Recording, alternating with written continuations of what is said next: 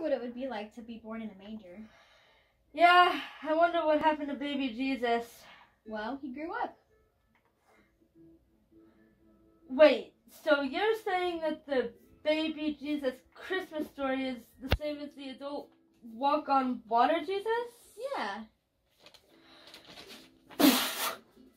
Wow, I just never really put the two concepts together. Whatever happened to that guy, huh? Well, he went to the cross. That's the same guy? So what you're saying is that baby Jesus is the same as cross Jesus? Yeah.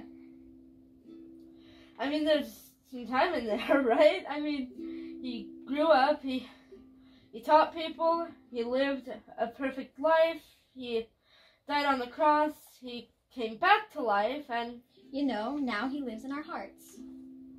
That's the same guy? Jesus lives in our hearts? I just really... Wow, okay. I never really put all those guys together, you know? Well, one guy. I tell you this. Here's an idea. Maybe we should stop making Christmas all just this once a year isolated thing and make it an ongoing story about salvation in our hearts and lives.